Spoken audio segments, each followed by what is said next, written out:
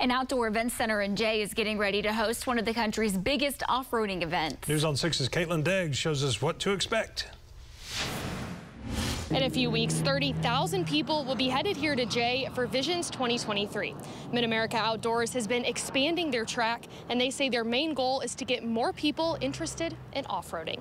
Pam Hall broadcasts the races at MidAmerica Outdoors. She says the park is growing each day and adding more events. I have been here for just a little over a year, and the way I explain it, we went from a conference room of maybe 10 people to now we have like 30 people in a conference room because this place is growing so fast. She says there's something for all fans to enjoy at Visions. It's a family-friendly outdoor oasis, basically, or outdoor enthusiast. It's just blowing up. There's so much going on here, and as you can see that behind me too, they're still working on the track because the track is still in progress. You might know the names, but you might not be a huge fan of watching it, but you can come here and just hang out and just have a good time. Pam says bringing these tracks and events is helping put Jay in Northeast Oklahoma on the map.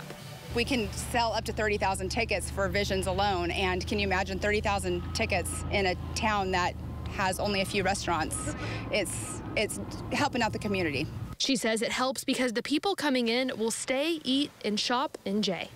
Bringing this kind of atmosphere to Northeast Oklahoma, to where Jay, I was born in Oklahoma myself. I've never even heard of Jay, Oklahoma, but what they're doing is they're expanding the community, and it does nothing but help the whole economy of this area. Visions 2023 will start on June 12th and end on June 18th. In Jay, Caitlin Deggs, Oklahoma's Own, News on 6.